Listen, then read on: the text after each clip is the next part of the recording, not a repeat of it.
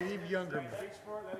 All right, let's go, Stevie. Hey guys, you got 3 seconds to get in, 3 seconds to get out. Okay, so we'll start with your stance. Good looking stance. Stay tall in the back. Almost looks, Stevie, like you're just over gripping that bat. Make sure those knuckles are lined up, and that helps that bat speed coming forward. I like the bent knees and tall chest there. So your stance is pretty good. I just watch that grip.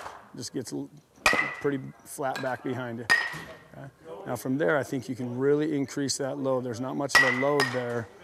I think you just be started a little bit earlier. It's pretty herky-jerky. Just nice and soft back. And then again, when you load, that top part of the bat should not go past that midline of your body. When you load, that thing lays back flat behind you there. Okay, keep that barrel, carry that barrel a little bit taller than that. Okay, you get good direction. Just keep working on keeping that head down, of course. Okay. Watch that front side. Front side stays locked. Load stride. Okay. And then when you swing, you have those hands go forward, not around. Don't whip that. That was not bad right there. Watch that one compared to that first one. Hands, knob forward.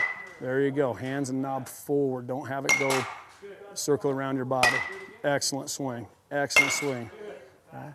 So again, just watch that grip. I would just raise that bat angle so it's not so flat behind you. And then increase your load stride. Just start a little bit earlier. Try to create a little more fluidity into it.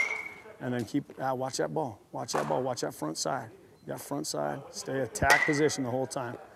And then again, when you swing with that swing, the hands come down. Down. Swing it. Swing it.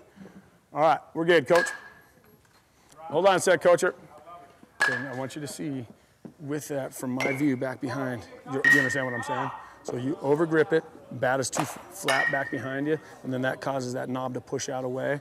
Line those knuckles up and keep that barrel a little bit higher, and then from there, your hands can come down. Also in that load stride, just real kind of, I call it herky-jerky, I think, but it's just try and be a little more soft and fluid with it, and then you create more energy and power, okay? Feel that knob, not so flat, over grip, raise it, and then that helps those hands go forward. Looks good though, bud, looks real good. Hold on.